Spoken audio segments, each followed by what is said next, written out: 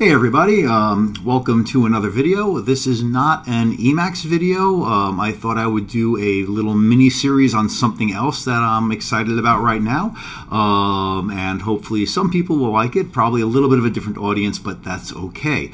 So what I want to talk about a little bit is GitHub Classroom, and I've been a big fan of GitHub for a long time. I'm going to just go over let's just go to the scratch buffer here. Where's no scratch? We'll create a new one. Okay. And I've been using, I use GitHub for all my stuff and for my classes, but, I started way back when, I used version control in the very primitive days of like I think RCCS or SCS way back when, or even before that. I used something when I used VMS, it actually had versioning in the file system, which was kind of cool to a point. But I used CVS with my classes, and that was self-hosted. And then SVN came around, and I used that. And then after that, we went to, that went also self-hosted. Then I think for a while, I went to Mercurial with my classes, and then finally to Git. And for a while in here, somewhere on this Mercurial side, I used Google's code repository when they had that, but then shortly after I switched over to Git and then started using GitHub, and I've been using it ever since. And a few years ago, GitHub came out with GitHub Classroom, and GitHub Classroom is very cool, and it does two things really, really well.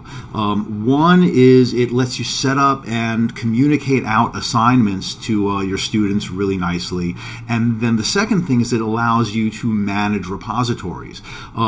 And I hadn't gone in whole hog with GitHub Classroom originally. I mean, I would look at it and whatever, and that's because my workflow is pretty well set up with just, GitHub. I had my script set up, I had everything I've done set up, and when GitHub Classroom first came out, it was a little bit more primitive, but they keep making these great improvements, and I'm going in whole hog this year with my classes, so I thought I'd show you some of the things that I do with it. But today, I'm actually not going to look at GitHub Classroom. I'm going to look at a side tool that I use with it.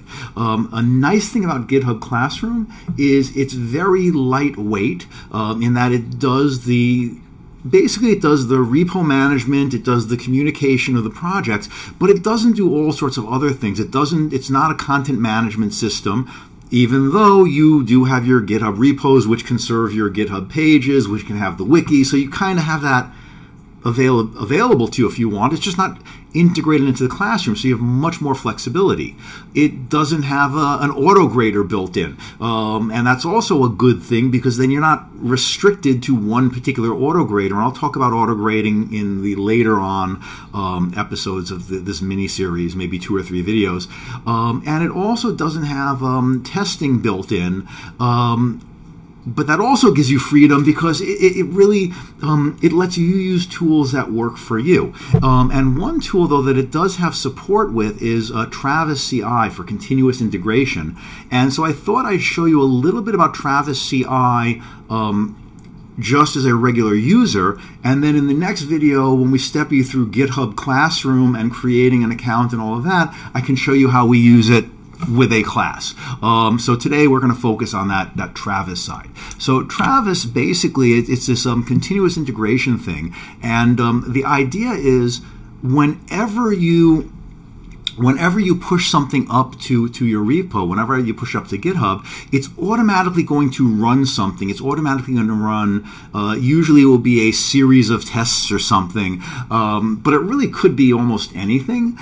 So there's TravisCI.org and TravisCI.com. CI.com is the commercial one.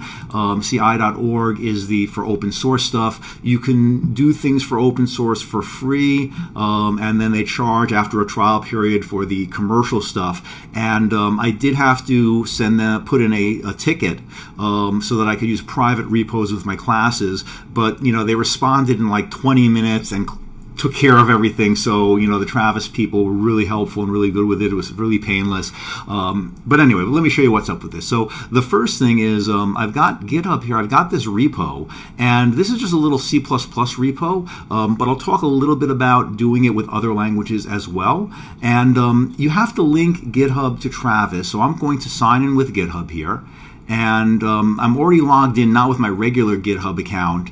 And you can do this under the COM as well. And the COM interface looks a little bit cooler. But you'll notice here I've got various repos that I have under my account. And this, again, is not my regular account. It's just a little test account that I set up under GitHub for students and stuff. But what you'll want to do originally is you'll want to go to Settings. You'll want to sync the account.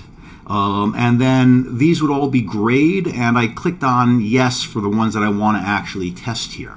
And it was a little bit neater, it was a little bit cleaner here on the COM side. On the COM side, I think there was an option somewhere to just do everything, you know, just to do all of the repos automatically or select them. But you know, again, if you just check the ones you want, that'll be great. But then it's really easy to use. So let me show you. So here I'm in this repo, and this repo is this. Didn't mean to go there. Oh, I hit. Right.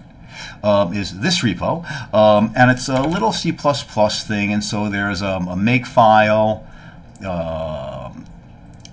Main.cpp, which actually I don't think has anything in it. You know, just a little test there. But I'm using something called catch tests. I've also used doc test, and this is an include file only testing framework. And it lets me make tests that look like this. And you'll see here that I've got a test that's invalid here. In fact, 2 = 20. That's intentional. And in my make file, I just, you know, build and everything. So let's actually edit a file, and I'm going to go back to my tests, and let's change this bad test to make it, you know, a different bad test, and we'll do a git commit, change the bad test,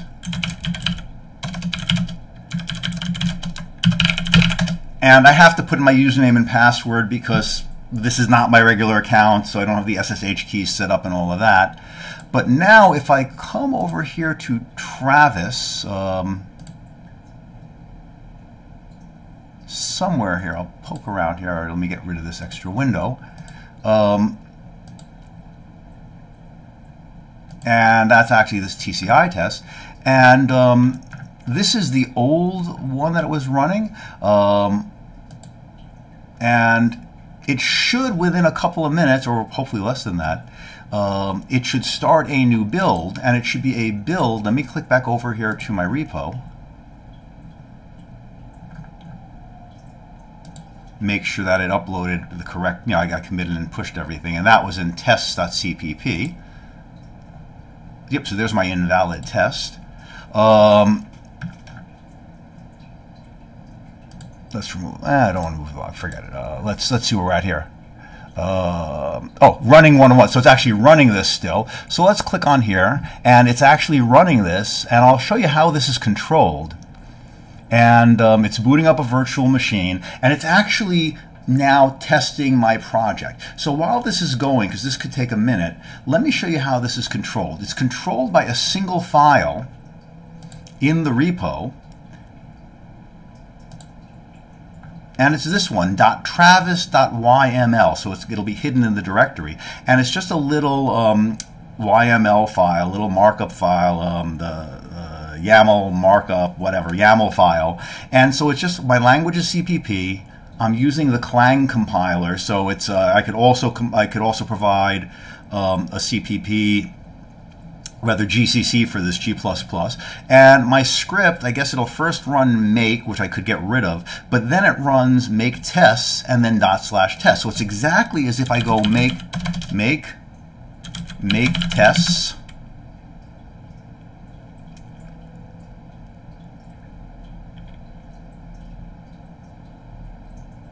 and this will take a second, and /test, and then notice that this fails. Let's see if this run has finished yet. And there we have it, the same thing. It's failed with fact2 equals 200, but that happens every time you push this. And it's just controlled by that YAML file, and it's set up to, to run whatever you want. So now if I want to fix this, all I have to do is, let's say I fix my code, so now my test works, and I'm going to commit, and I fixed the test, git push.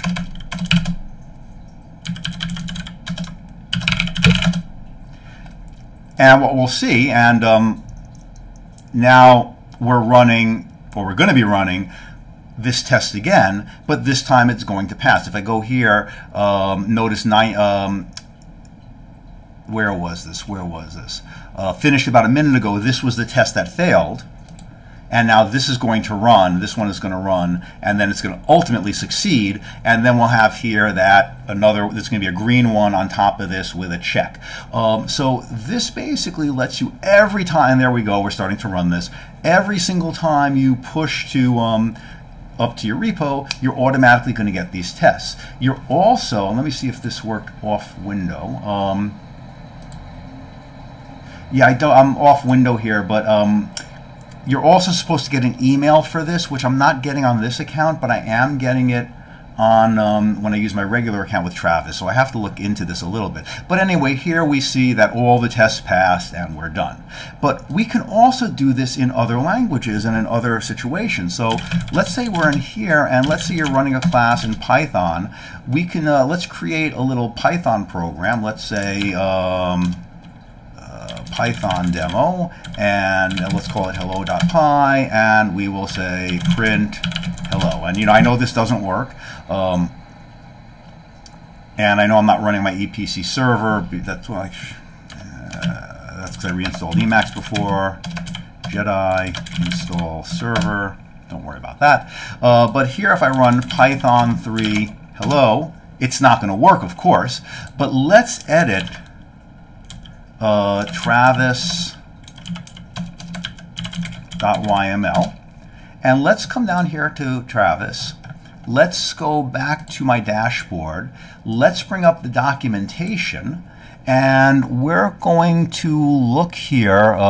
Let's see, programming languages, and it supports tons of programming languages. And what it basically is doing is it's building you a container, and it's running in a little environment, whatever you want to run. So we're going to make this, we're going to take this, we're going to copy this over, the minimum run, and we're going to run 3.6, but instead of running the script, we're going to run python./hello.py. That's going to be our, the way we test our program.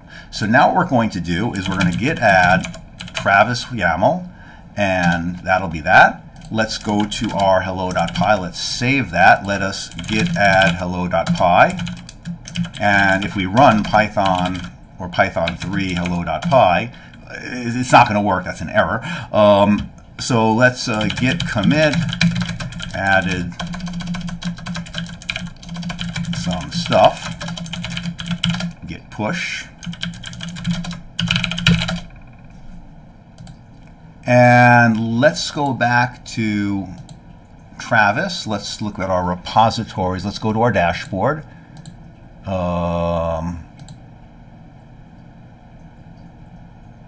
Python demo over here.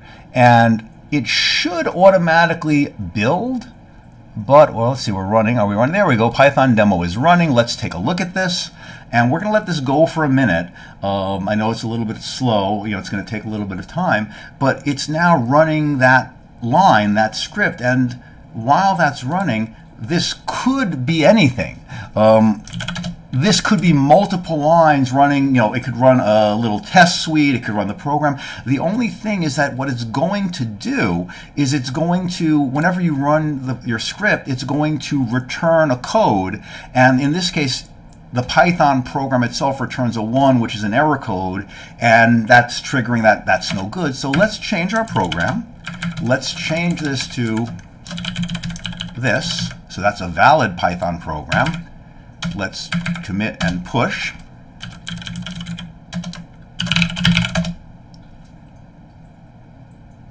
And that goes up. And we should get another run in a minute.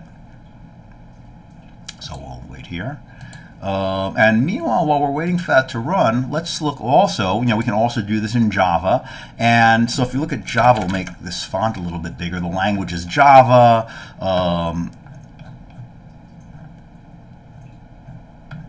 You can say which JDK you want to use for which version, etc.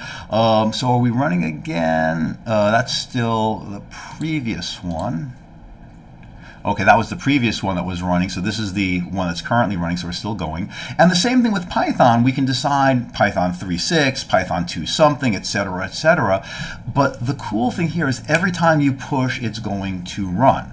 So again, while we're waiting for this to run, let's go back to the C++ repo that I used. So the cool thing here is what I can do with my students is if I can give them a test file with test cases, and I can give them, in the C++ case, things to automatically run, and I can make my YAML file run the tests. Even if they don't do it, they can go to their Travis website, and they'll see, like in this case, oh, look, it exited with 0, it's green, it's good. They'll be able to see that, oh, it passes the tests. Now, of course, they could just do it from within their repo here, but it's kind of a sanity check for them in that it enables them to know, okay, I pushed it up, and after it was pushed, it ran and it worked. So now they know that what they submitted is at least good in terms of passing those tests. The other nice thing is, from my point of view as an instructor, and I'll show you this in the future parts of the videos when I get to the GitHub Classroom, I'll see all the student repos down the line over here, and I'll see check, check, check, check, X, X, X, check, check, check, knowing which ones have passed all the tests. So that's TravisCI for continuous integration. I just know the very basics of this, but as you can see, it's pretty straightforward. You just log in, you enable some repositories, you click off on, you want to follow them. Another thing you can do is you can restart the build here. There's a menu option to manually start builds. If we go back to the dashboard here, we can click on any of these and, oops, trigger a build manually and stuff. You can do settings, so you can well, anyway, you can look at all of these to set things up. If you're doing this for real development, you can do things like build, run this script, run the Travis script on different branches, run it on everything, really powerful, really flexible. But for just this basic, give the students some feedback every time they push, very cool, very lightweight. I like it a lot. So that's all we're going to do for today. So we're almost at 20 minutes, which is kind of long for the videos I've been doing. But what we're going to do is I'm going to make another video a little bit later, which is going to show how I set up a project for GitHub Classroom, and then how I use it. That's going to probably be with C++, because that's what I'm doing with my classes now. But you can see that all you really have to do, if you want to do this with Java, if you want to do this with Python, is you just have to use a different .travis YAML file, and both Python and Java have a lot of testing options for you. If you're doing with Python, you can use PyUnit, you can use built-in doc tests, a lot of really great options. So that's it for Travis. That's the first in this series. I hope you find it useful or interesting, and you're seeing a tool that maybe you didn't know about before. And we'll follow this up with GitHub Classroom probably in a couple of days, I hope. All right. Thanks a lot. Enjoy.